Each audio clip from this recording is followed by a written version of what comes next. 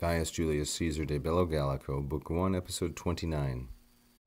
Alterum per provinciam nostram multo facilius atque expeditius, propteria quod inter fines Helvetiorum et Alabrogum, qui nuper peccati erant, Frodanus fluit isque non nullis locis vado transitur.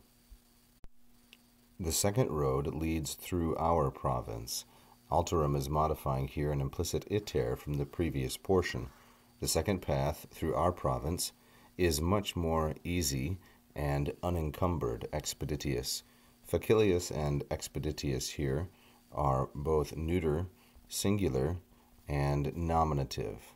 They are adjectives modifying the implicit iter. They're comparative adjectives. Multo patterning with them is an ablative of degree of difference.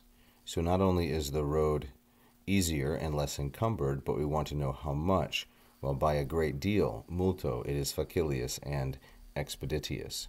And then Caesar will give us the reason why this is so when he says, propteria quod, inasmuch as, or because of the fact that, between the borders, inter fines, of the Helvetii, or the Helvetii, and the Allobroges. Now, fines is masculine plural and accusative as the object of the preposition inter, inasmuch as between the borders of the Helvetii and the Allobrogi, who recently, qui nuper peccati erant, had been made peaceful, or had been brought into submission, because between those borders, Frodanus fluit, the Rhone River flows.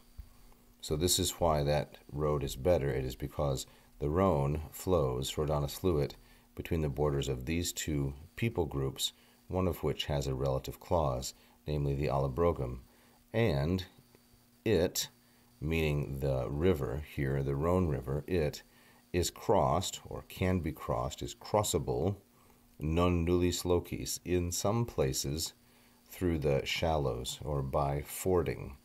Non nullis locis is masculine plural and an ablative of place, and vado is neuter singular ablative and is an ablative of instrument. So it, the river, is crossed, we might say idiomatically can be crossed, at some points, non nullis locis, through the shallows, or by fording, neuter singular ablative of instrument.